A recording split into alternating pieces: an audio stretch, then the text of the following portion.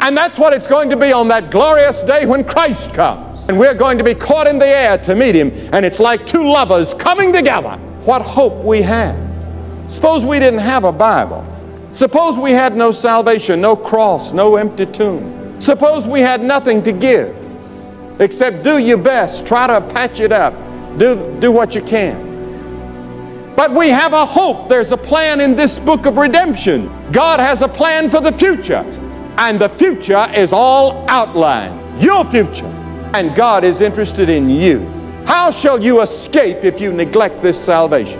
If you neglect Jesus Christ, maybe you're not going to reject Christ, you just neglect. Oh, you'll join a church, all right. Maybe you're already a member of the church, but as far as your personal relationship with Christ, you just neglect Him. You really don't have time for Him. He's not first in your life. Something else is first. He demands first place.